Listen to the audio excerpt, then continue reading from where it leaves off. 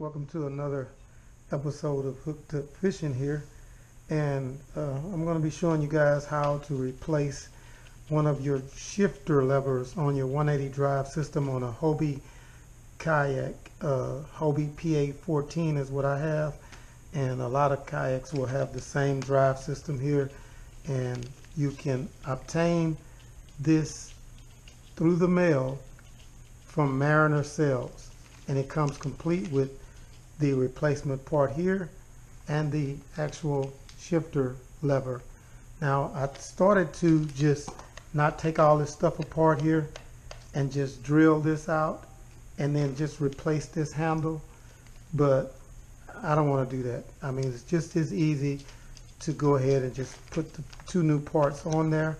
So once again, guys, you can get these parts at Mariner Sales. It was $15.99, and then there was like $8 shipping, and then another $2 or $3 taxes. So it was right around 30 bucks to get it to the house. But either way, Mariner Sales, they're in Dallas. I'll put the information in this video, and you guys will be able to see that information of how to contact him for anything Hobie and pretty much other kayaks as well. Mariner Sales, they're in Dallas. So the first thing that I see to do to make this easier on you, because they have a tensioner spring here, and so you're not wrestling with that spring, you're going to have to take it off anyway. I say the first thing to do is to remove this broken piece and then release this tensioner spring. There's a knot going to be on the back side of it. Most likely you want to keep that same tension, so the best thing to do is to try to untie that knot. So the first thing you want to do is bring this over, and there's a locking nut here on the back. It's a self-locking nut, and in order to gain access to it with a pair of channel locks, just slide this lever up some and come over with a pair of channel locks here and just grab that thing. I'm not working. It'd be just as easy to set this thing in a vise, you know, if you're gonna be working on it, and do it that way. But I'm just doing it here on the floor, jungle boy. I'm just doing it here on the floor, hard hitter style. As you know, I always have to do everything the hard way. Don't come easy for me. Got a ton of tools out and probably don't need all of them, but here we go. Where's the one that I need? Either way, I'll just use this screwdriver here. Back this off. Of course, top dollar with the gold flea collar want to be all up in the mix. Pull that out. What I found to do is to go ahead and just put that back on there, holding the good lever in place until you get back to that point. And then you simply lay it down. Go ahead, take this, and then try the best you can to undo that knot, so that way you'll have the same tension. And the easiest way to do that is to force the long end back up through the knot and hold on to the knot while using, if you got some fingernails like I do, you should be able to, it's elastic, it stretches, so you should be able to do this, you know, pretty easily. But of course it ain't gonna cooperate when you're doing something like that, like a knot that's been there forever and a day. But I'm just gonna fast forward that process. But once you undo that knot, remember what side, the flat side, that this goes through, and the knot goes into that hole. Then boom, simply get your new part. Hope the camera angle's good for you guys.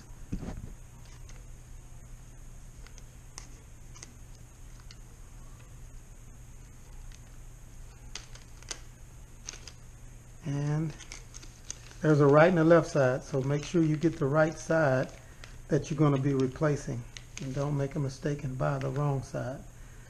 So after that's done, don't need that X-Acto knife anymore. You're going to take your replacement part. You see that was the back side. Pull that lever. It'd been good to burn these, but that's a pretty big hole they're going through. and you should be able to get it back through there with no problem. And then try to tie that same knot.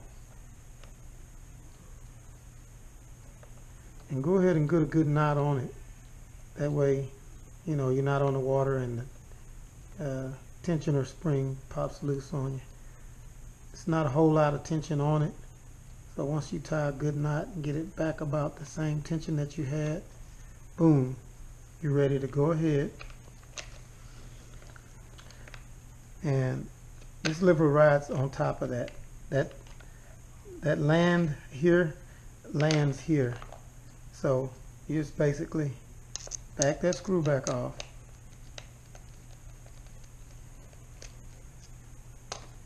Keep your finger on it. Keep it in place.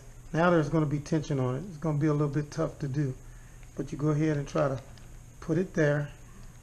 Hold that in place. And go back through and try to hit that nut on the other side.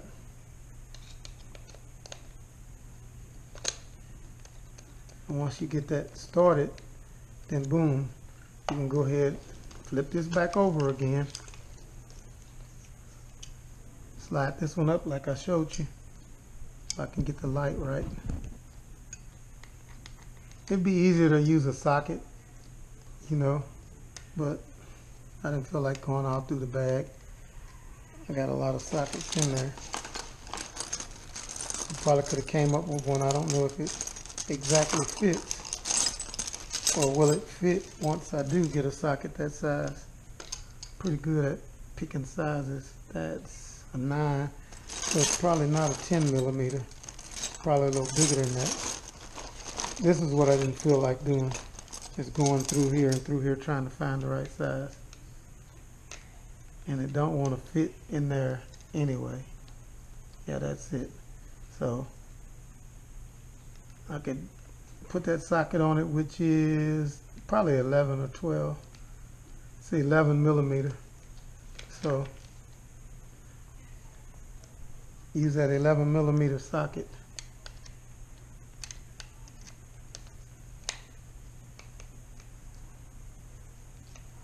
And tighten that up if you wanted to use a socket. Alright. What do I do with that screwdriver that fast? Here it is. And you're not going to put any real tension on that, as long as it lands on that land. And you got a little bit of play in the middle there. You don't have to have it super duper tight. You see I was hand holding that. That's a locking nut.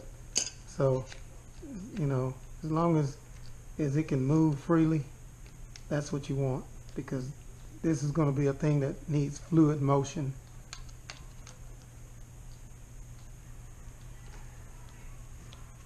And that's it. Not no play, but it still moves fluidly. Now, right here is where this deal clips up under here, and that's your shifter linkage here.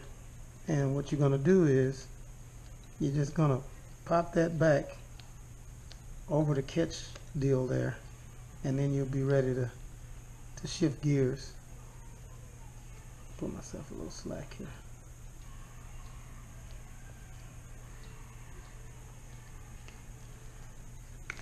I can flip those over to reverse, but I should be able to reach it without having to do all of that. There it is.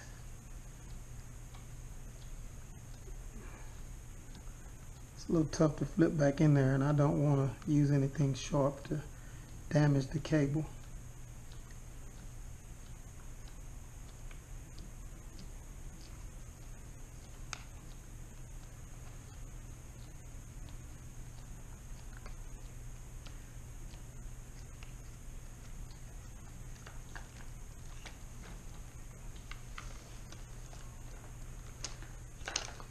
Gotcha.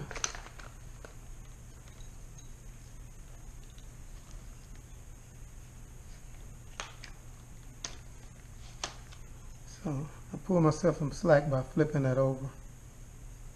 That way I'm not sitting there fighting the tension on that deal. Then I could just use that extra length and make it pop down in there. See, now that was easier. By me flipping that over, I was able to pop that down into place without sitting there wrestling with it. Now I can flip it back over, and your next part here is just going to be your handle, your switch handle, your gear shifter, whatever you want to call it, and it threads into place. And I'm not exactly sure what size it's going to be. That's a 10, and that's what it is. It's 10 millimeter. So it's plastic, and you're just going to take, it's not quite a 10, it's a 9. So let's see if I can get lucky. That's an 8. I bet if I was looking for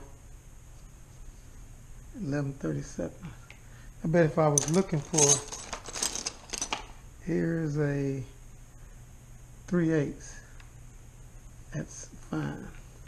That's what'll work. A 3/8 will work on there, and probably a 7/16 on the backside of that other nut there.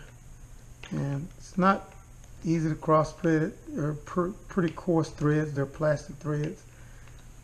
I don't know how that one broke off. Maybe I kicked it or hit it, but it broke smooth off, that old one. So I just thread the new one into place. I'll stop it when it's level. Since it's plastic, it wants to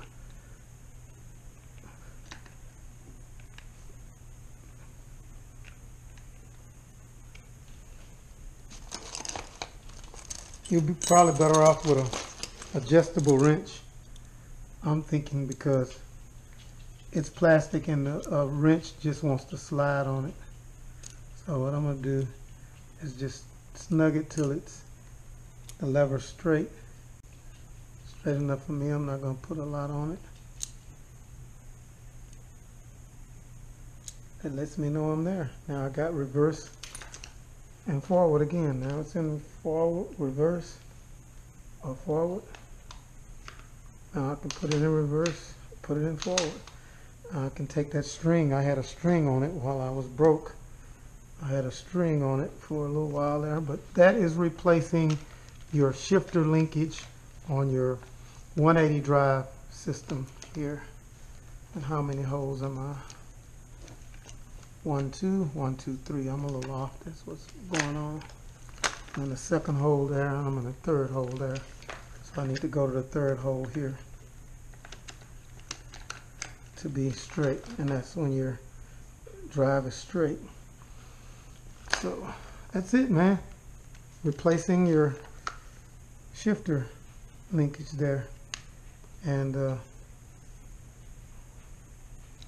I'm good to go. Hooked up fishing at Hard Hitter, giving y'all a little quick rundown on how to do a little service work on your PA. You know, you could, if you ever want to check for anything, you'll check for fraying in here. But these things are 10 foot tall and bulletproof, man. I've never had any problem with a drive. So, you know, that cable seems like it could be a little bit snug, but you don't want them over tight, you know, because that's what will give you wear. You won't play. You know, they don't have to be snug, because then you're going to be wearing on your system. So as long as they're in place, you want a little bit of not too much tension on your shifter. This is really good system for holding yourself in place when you're crappie fishing. That's what I use for spot lock. And that's done. And I can possibly save this, and if I ever have another, because it's all plastic.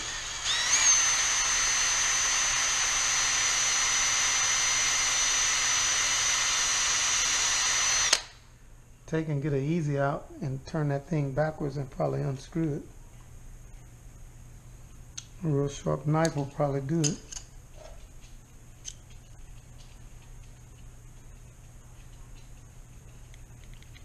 There it comes.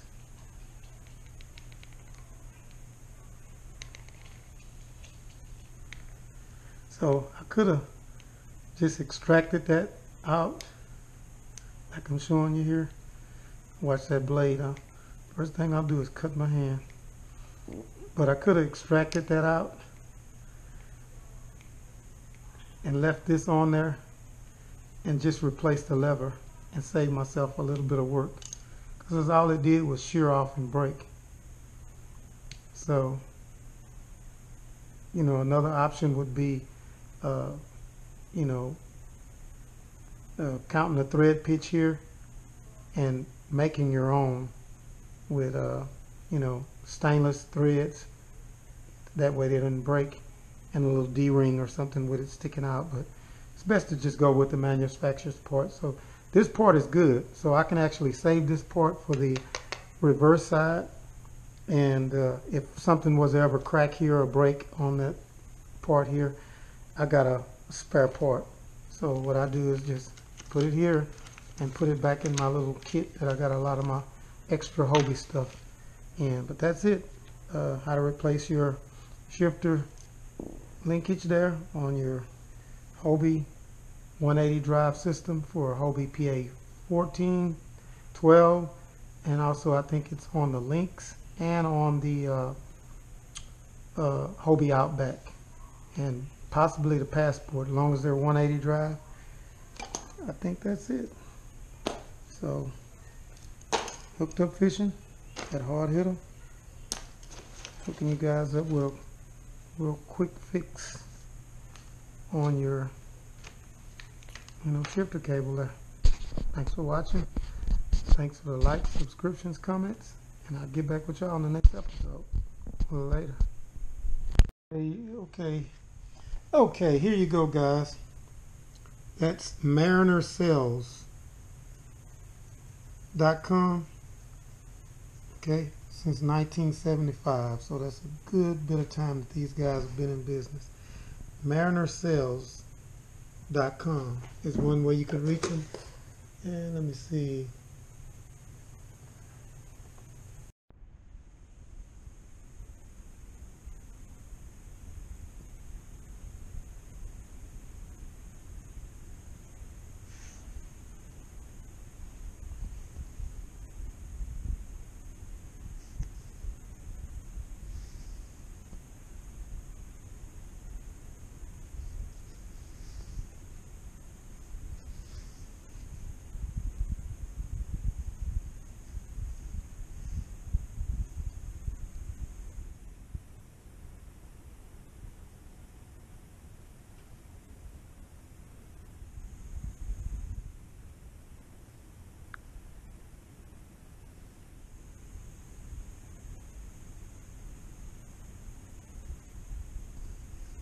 Really good group of guys over there.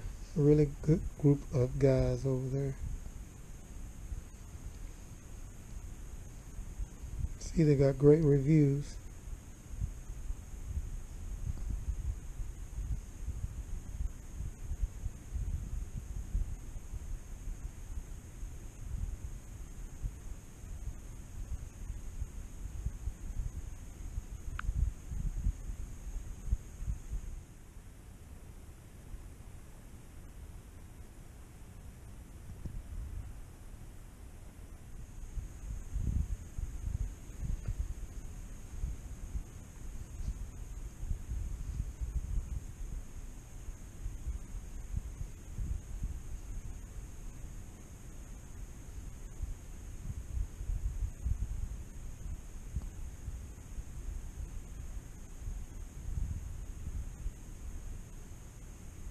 They do have those inflatable Hobies.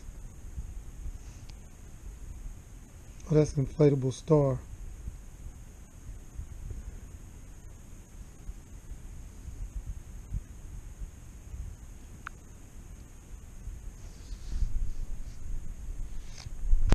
See, can we get some information on these guys? It's Mariner Cells, and open at 9 a.m. They open at 9 a.m. Let's see if we got a phone number here.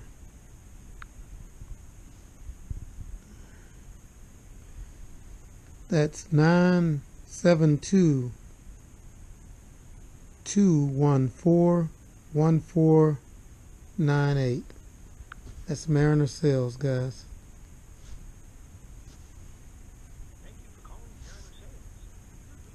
After hours. For hours and location, please press 5. For our dial by name directory, press 6. To leave a message for our e-com and shipping department. Our retail location and sale loft are open for curbside service Monday through Friday from 9 a.m. to 5 p.m. and Saturday from 10 a.m. to 4 p.m.